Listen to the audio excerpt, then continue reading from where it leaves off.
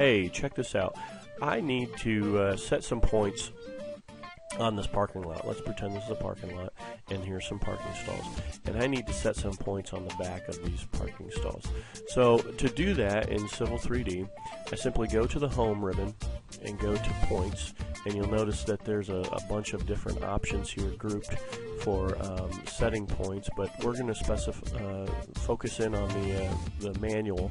So if I go to a point creation tools toolbar here, those same options that were up in Point are offered here as well, grouped in nice little buttons.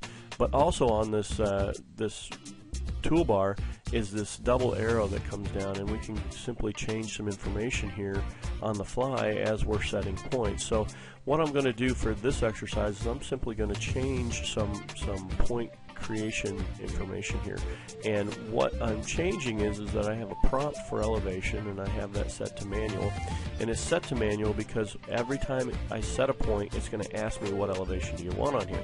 Now I could set automatic, and you know, that would be fine, but I'm also going to change the prompt for description from manual to automatic. And then I'm going to change the default description to, say, EOP. That way, every time I set a point, it's not going to ask me what description I want. It's automatically going to set it at EOP. So let's go ahead and set a manual point. So I'm going to pick this manual point tool button, and then it says specify the point. So I'm going to give it an end point here, and it asked me for an elevation. I'm just going to say 10. And the next point, notice it didn't ask me for a description, and I'm going to say 10 again, and then another point, I'll say 10 again. And to get out of the command, just simply press enter. But the problem here is that I have points showing up, or the node, with no description, no elevation, no point number. How do I get those things to show up? Well, in Civil 3D, the tool space is your friend, and that's going to have all the styles that will affect that point. And the point is made up of a point style, which is this marker, and a point label style, which is the text. And you can add as much information to that point as you deem necessary.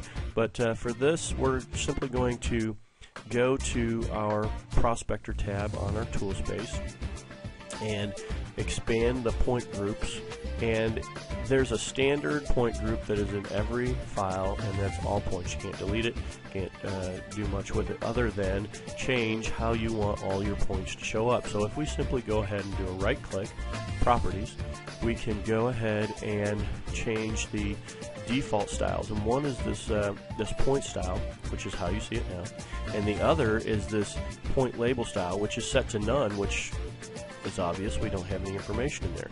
So if I go ahead, and these are some preset ones that come with the AutoCAD template, but if I change this to, say, elevation only and apply that, you'll see that I'm starting to get some information show up. Now I could easily change this to the standard Sofdesk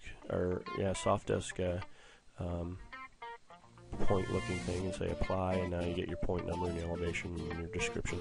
But I'm going to keep it at elevation, apply, but that's not how I want the elevation to show up. Let's say I want it to show up at say a 45-degree angle coming off there. Now to modify that, I simply go in and I do an edit current selection, which is that elevation only, and there's the name of the label style, and then there's some general information for the text style and the layers and that kind of thing. But also on the layout tab, which is pretty important, we have some anchoring points and that kind of thing. But let's take a look at this text portion.